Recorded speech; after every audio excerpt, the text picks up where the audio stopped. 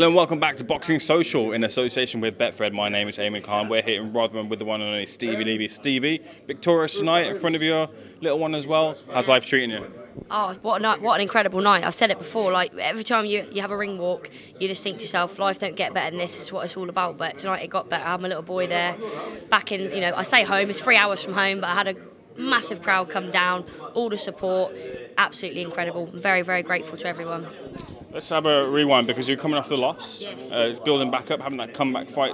Talk to me about kind of what we don't get to see behind the scenes. When the lights are off, the interviews are gone, the fight's done, and you're at home and you're kind of dealing with that. How has it been dealing with that and getting back up, as it were, to come back? Do you know what? It sounds silly, but I mean, straight after the fight when I lost, I was heartbroken. I went to the change room, I was crying my eyes out. FaceTime my son, and he was like, "Mum, why are you upset? Like, she was a world champion," and that got me thinking, oh, wait a minute, And then Dave Allen rang my coach Paul and went, "Mate, why is she upset?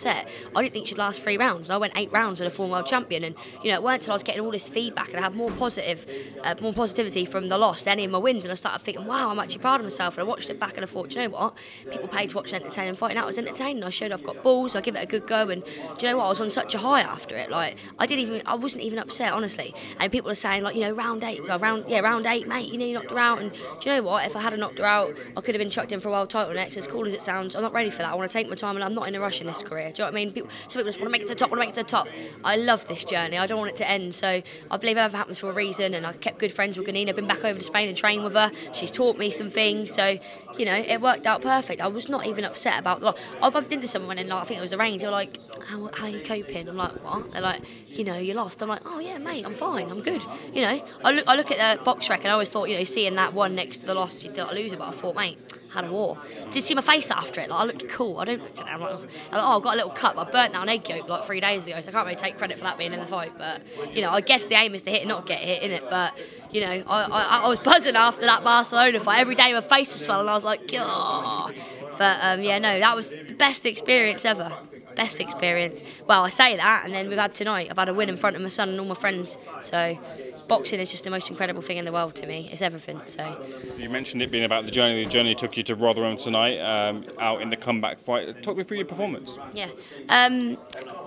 I had Dave Allen in my corner with my coach Paul this time, so it was different. I had Loza as well, so we've gone into it differently, like mentally differently, thinking we've got the whole team in here tonight. I'm going to be looked after. I'm always looked after, but they were telling me to work on my jab and take my time. I got a bit carried away, and I was been practicing a lot of body shots and uppercuts in training, because I feel like everyone knows I'm tough, everyone knows I'm fit, but I want to start mixing it up with technique now, and not be too predictable. So the things I've been practicing, I was excited to when I knew she was tough, but when I thought I can outbox her, I got when I was getting comfy and relaxed in there and letting the shots go, she was eating some tough shots.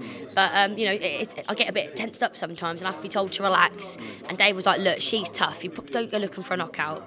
Just keep on your jab, keep on the move, relax and enjoy it. And that's what I've done. I've done as I was told. I'm a bit gutted I didn't get a knockout because, oh crap, sorry mate.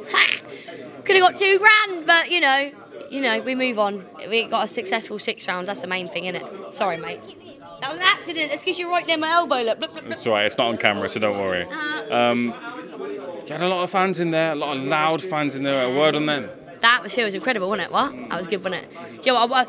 The thing with when you have to, when people have to buy tickets and travel on a Friday, have time off work, it's a lot of money, and it's a lot to ask of people. But when they're going to have a good night and you're desperate for it to come, you're like, come on, please come. And a lot of people leave at last minute, but you've got the promoters asking, who's coming, so you have to be on it, and you feel awful nagging people. But when it all comes together and they're all there and that atmosphere, I'm sorry, but I know everyone like, oh yeah, you want to get a knockout, you want to win your fight, I want to entertain, and then you've got a better crowd, you just thrive off it. Do you know what I mean? And everyone else is buzzing. That makes me buzzing, and you can't beat the atmosphere. That tune, na, na, na, na, na, na.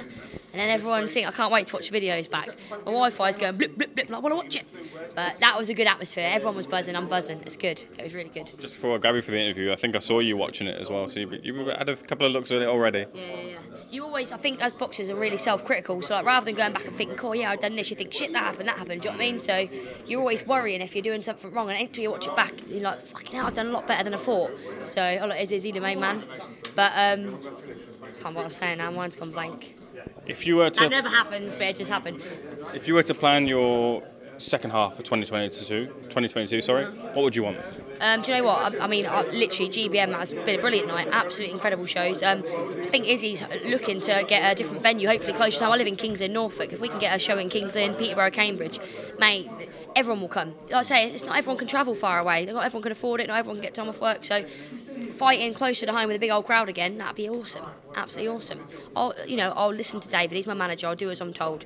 That is what he's there for. I don't need to worry what's next. So I just do my work in the gym, and David sorts that out for me. So full faith in David. What's next?